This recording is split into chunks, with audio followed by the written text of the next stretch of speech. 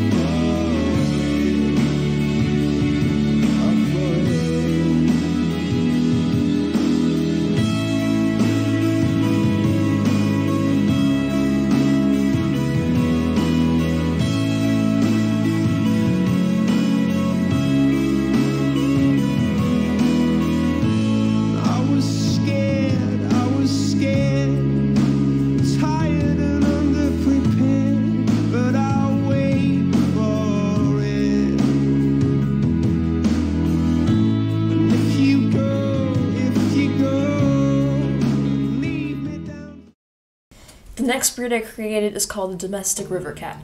It's a smaller breed, but not quite the size of a munchkin cat.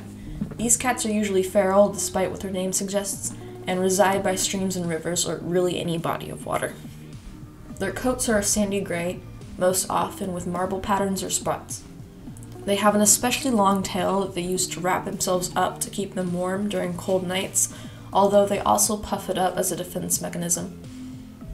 Domestic river cats have sleek, thin fur, except for around their neck, which they also use to expand and make themselves appear bigger when threatened.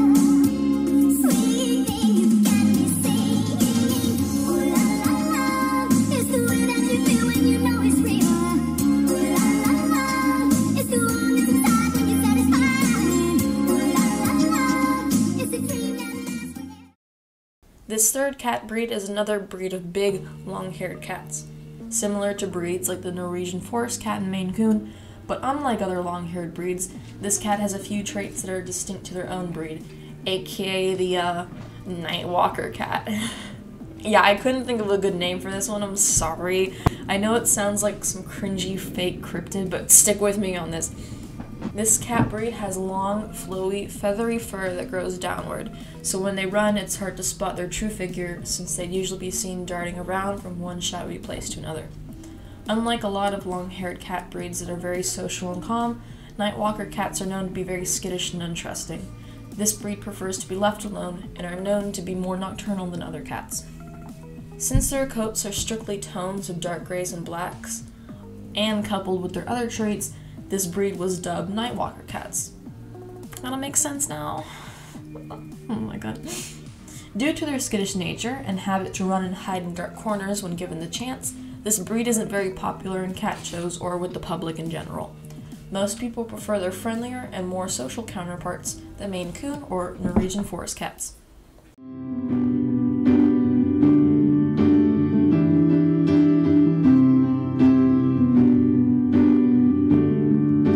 Just because I'm losing doesn't mean I'm lost. Doesn't mean I'll stop. Doesn't mean I'm across. Just because I'm hurting doesn't mean I'm hurt.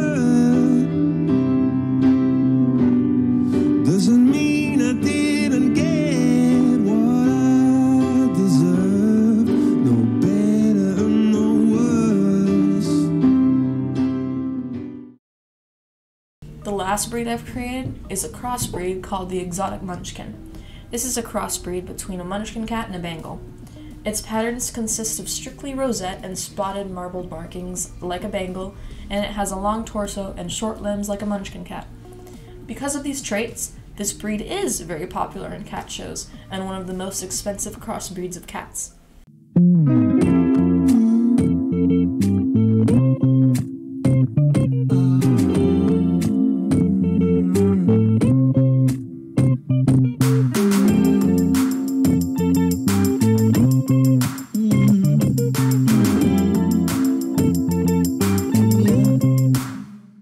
It's been a long time since I've seen your name online. AIN is in decline. Think we need a little rewind.